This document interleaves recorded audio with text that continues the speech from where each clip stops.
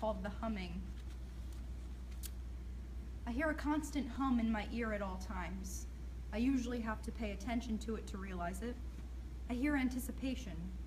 I hear the entire world moving and the millions of cities populated with people with millions of problems and millions of tasks with millions of footsteps hitting the pavement. I hear people dreaming and I hear other people shooting down their dreams. I hear people tossing and turning in their sleep because their daily stressors carried over and are manifesting in their dreams. I hear the whimpers of people in distress waiting for help to come. I hear dogs in shelters and animals in zoos. I hear the choppy conversations of budding romances and awkward first dates. I hear all the birthday songs and all the deepest condolences. I hear anticipation of my future buzzing ever so slightly. I hear all the things that are going to happen giving me a sugar-coated auditory warning.